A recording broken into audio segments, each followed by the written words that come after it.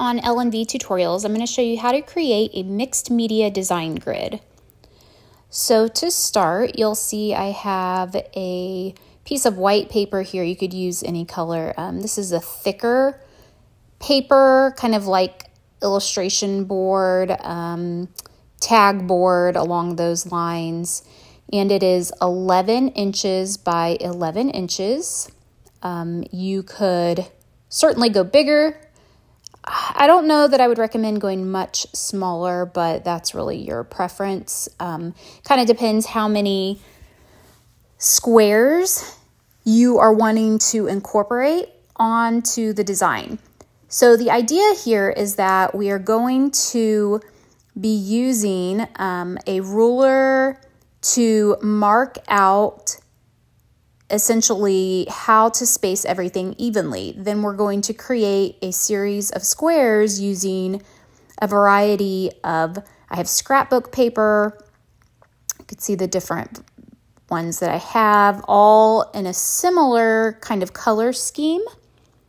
I have some magazine papers that I liked with images that I just thought were appealing or kind of went along with the colors I was looking for. So I just pulled some of those as well. I'm going to end up using 25 total.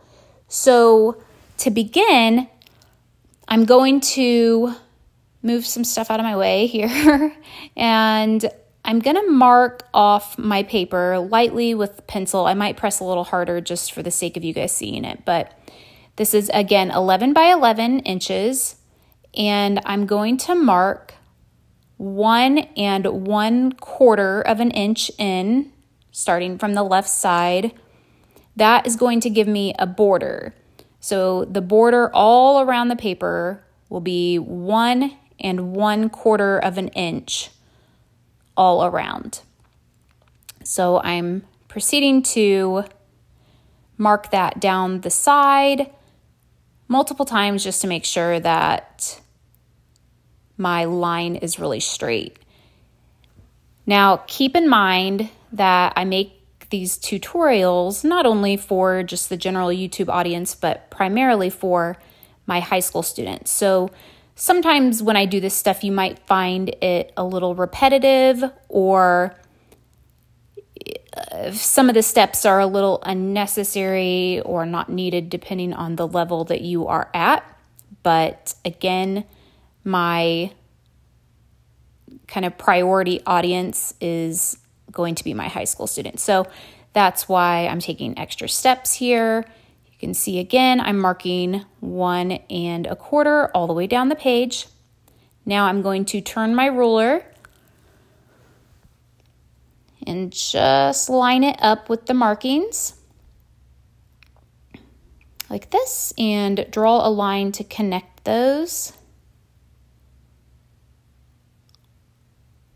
Might be a little hard for you to see on the screen, but it is there. So moving on, going to do the other side as well. Again, making sure that I line them up. And the reason I'm so particular about this being really precise is that the slightest little bit of being kind of out of measurement, and it's going to throw everything off. You'll be able to notice that your pieces don't line up right, or they're crooked, something along those lines. And I know for me and personally, that would drive me nuts. So again, I'm just continuing to do the same thing on the other two sides here. Putting the marks, the little hash marks, and then connecting them like so.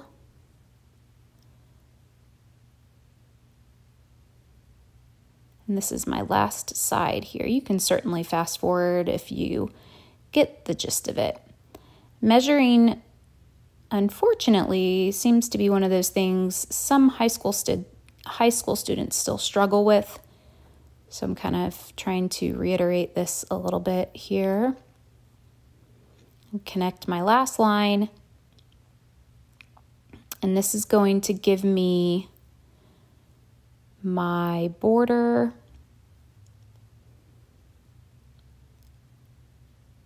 There we go.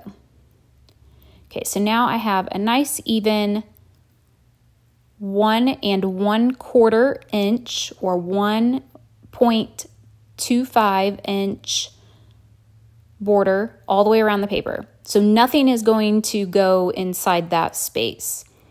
What this means is my very first square will start in, let's say, the top left inside of the lines that I've created, so the inside of the box that I created. So now what I'm going to do is I'm going to start at the one edge of the border I created, and I'm going to mark out well, I shouldn't say every 1/4 of an inch. I'm going to mark 1 1/2 inches, and then I'm going to leave a 1/4 inch space, and I'm going to mark 1 1/2 inches again. I'm going to do that until I reach the other border, and it should be evenly spaced out. So what this does is that it's going to give you a space for a square that is 1 1/2 inches by 1 1/2 inches. And then it's going to put a 1/4 of an inch or 0.25 inch space in between each one of those squares. So you can see I'm going through and marking these. I went through and checked it first just to make sure my measurements were correct. And I am leaving some space, so just like that.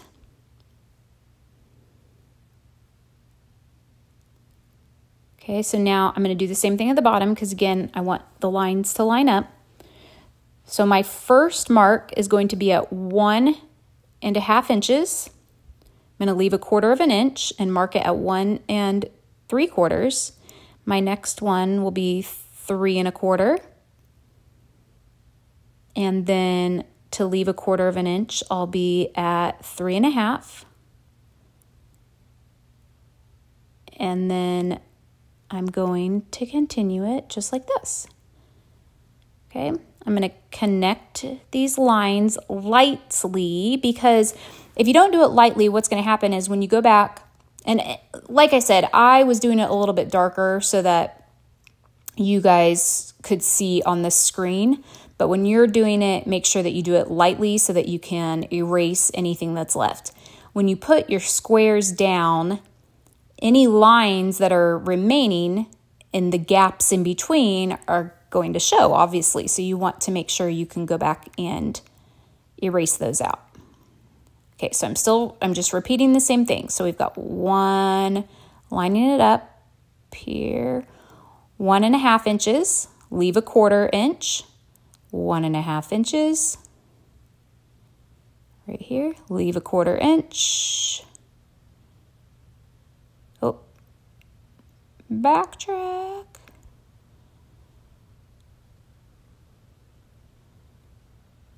see how I got to the end and I was like, what?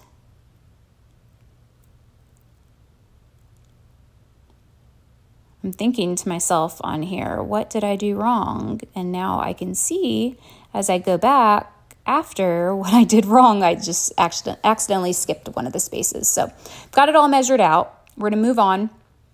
And for the sake of the tutorial, I'm going to use this 1 1/2 inch square punch, which is amazing. You can see you slide the paper in, press it down, and it makes a perfect 1 1/2 by 1 1/2 inch square, just like that. So again, for the tutorial, I'm going to use this. If you would like to purchase one of these, I'll include the link below like I normally do. For my students, you guys will be cutting these out. You're so lucky. You're going to cut each square out. What I would do is measure one out to start and then use that one as a template. Another idea is just to use like a scrap piece of cardboard, cut it out, and move on. So now that I have all of my pieces cut out, I'm going to kind of lay them out because I don't want to just start gluing them down and not know exactly if I want a piece where it is, because obviously once I glue it down, it's stuck. So, or at least soon will be stuck. I want some of these darker images spread out.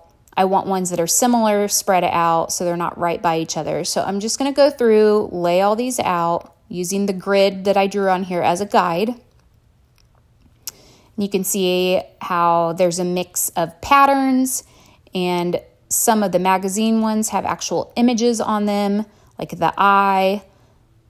There's one that has part of a bracelet on it. So I'm just kind of adjusting them. I'm going to work on this and see how I want them laid out. And I will say, you know, some of my images are not just straight blue or blue-green, like the map one is kind of more that yellowy color, but it still has a little hint of the blue in it. So these don't have to be precisely a certain color. The whole overall idea of this is getting images that show some sense of unity. We used to do this in my photography class, and they always had to show an element or principle of design. So they would show color or movement or emphasis, something along those lines. So let me finish this up here, and when I return, I'm going to show you how we're going to start gluing them down. Okay, now that I have them all laid out, I'm going to go through and start gluing all of the pieces into place. You can see I have them laying out. They're not perfect, but they're where I want them to go. I'm going to use the grid that I drew out as the guide. I'm using a glue stick mainly because I hate Elmer's glue when it comes to paper. So I just think it's a lot nicer to work with it. You don't have to worry about it seeping out or bubbling up. So basically, I'm just going to continue going through and gluing these down using the guide that I created, like so. Pretty simple from here on out. So as always, I will include links in the comments below, the description below, to supplies. If you're looking for the punch, anything like that, please subscribe to our channel. Stay tuned for an upcoming giveaway and more tutorials that will be coming your way over the next few weeks, finally, after a bit of a hiatus. So I hope you guys enjoyed this tutorial.